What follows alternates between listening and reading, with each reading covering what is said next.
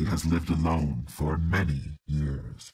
Loss of her husband and daughter left a stream of tears. She is now 81, and death is knocking at her door. Taking care of herself has come too great a chore. Jerry, a young man, a big heart and well converse. He looks after the elderly as a certified nurse. Tales of strange goings-on at the hillside home, where his friends and family begged him never to go there alone. But Jerry was trained, and he knew how to deal. Elderly people needed love, care, and a good healthy meal. He would have Sarah, an undergrad that would help with a few things or two, like laundry and cooking and cleaning, all those crappy jobs, because she was new. It was Saturday morning when they both arrived. Hillside was cluttered both out and inside. I will start to clean, Sarah said. Jerry said fine, and he went to clean Dolly upstairs in her bed. Dolly looked frail, as skinny as a stick. Odd odor in the room confirmed she was sick. Hello, Dolly. I'm Jerry. I'm here to care for you. Sarah is downstairs. I'll have her make some stew. Dolly locked eyes with him and said, Don't forget Dolly. She will be quite upset if not fed, by golly. He smiled at her and replied, Of course, ma'am, I will.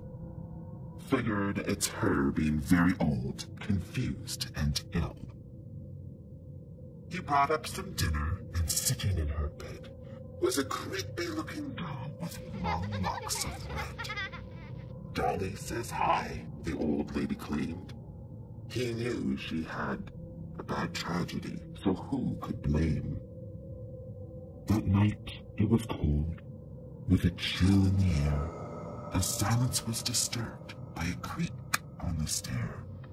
Again and again, creak, creak, creak. Jerry got out of bed to take a peek.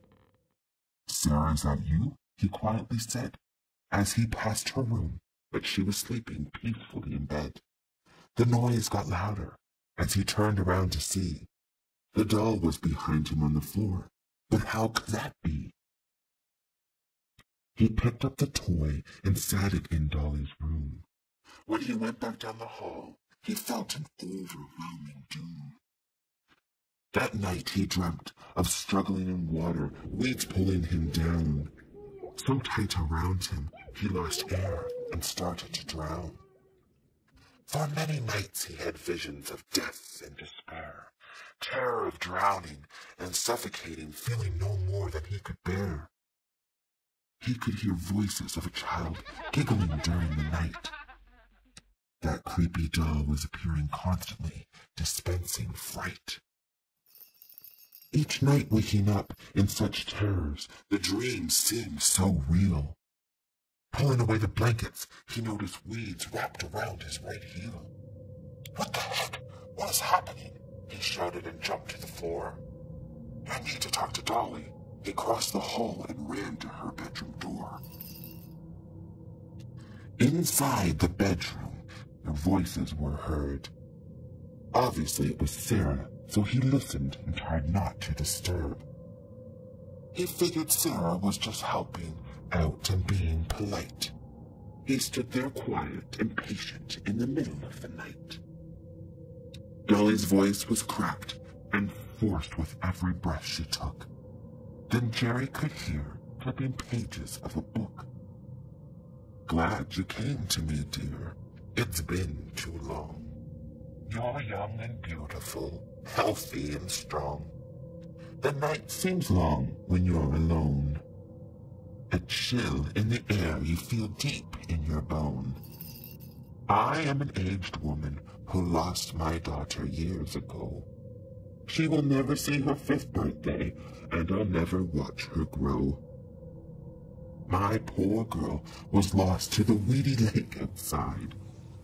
My late husband turned for a moment, then had to search long and wide. Before too long, her little body floated semi-emerged He pulled her from the watery grave, and the slimy water was regurged. But it was too late for our little one's life. He brought her limp's corpse back to me, his grieving wife. I was angry at him. How could he, you stupid fool? It was his fault he was dead, so I hit him hard with my gardening tool. He fell to the ground. Blood pooled around his head. Now you are able to take care of her, because you are dead. Alone in the house I am, but not really alone, because my daughter has never left her hillside home. She needs me here to take care of her for the years to come. Now with you two here, it has begun. The dreams you've had are for the best. Now your bodies are ours to possess. Jerry opened the door slowly and looked at Dolly lying still. She has passed, Sarah exclaimed. How do you feel? He looked at Sarah and then down at his own hand. Mommy, I feel alive, but I think I'm a man.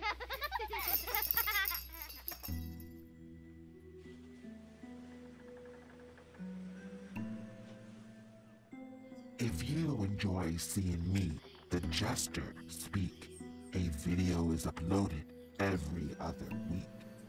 If you enjoy listening to a rhyming scare, then click the like, subscribe, and share.